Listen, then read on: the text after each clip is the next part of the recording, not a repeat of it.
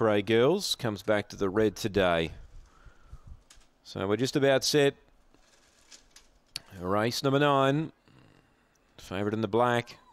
And the light's gone to green. That means the lure's on its journey. Fired up Finn out in 7. They're ready.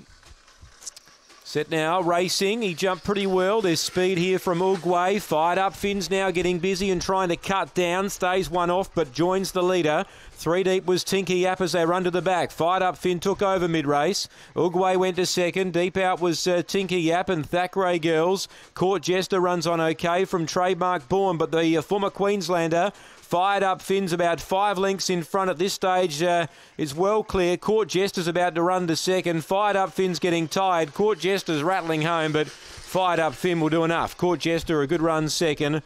Uruguay probably third from Trademark Born. Then Thackeray Girls and Tinker Yap. And the time's around 31:40. 31:38. Fired up Finn. He worked to the lead mid-race, and he was getting a bit weary on the line, but the job was done. Court Jester was certainly coming, but has missed by about a length or so here. 7 defeats 5. 2 Uruguay runs third. 4 is fourth, and that is Trademark Born. 7, 5, 2 and 4. 7, 5, 2 and 4. It's a length by 3.5. A length by 3.5. 31:38 the run.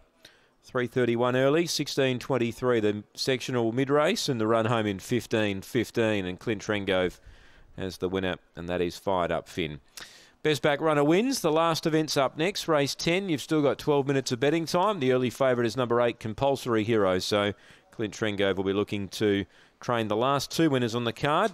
Of course, Jack Trengove's already had 3 winners. So the Trengoves have had a pretty good day so far, and they'll have the favourite in the last event. In fact, Clint's already had Go Diablo as well. So Clint's looking for a treble as well. So they could get 6 out of the 10 between them if the favourite wins the last. 7, 5, 2, 4 after race 9.